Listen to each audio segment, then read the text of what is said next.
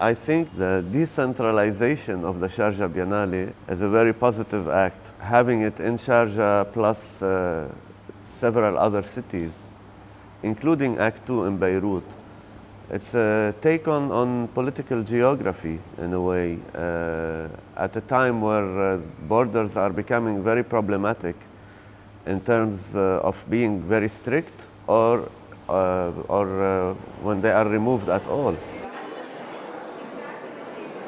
In the 90s, we worked a lot on networking to get accessibility.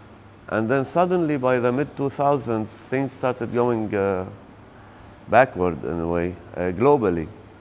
And the rise of the extreme right thinking, which reflects on borders, as it's becoming very difficult to go from one place to another. So I think what's happening now with the Sharjah Biennale is a challenge to this, and probably highlighting on an issue that art did not have to deal with earlier.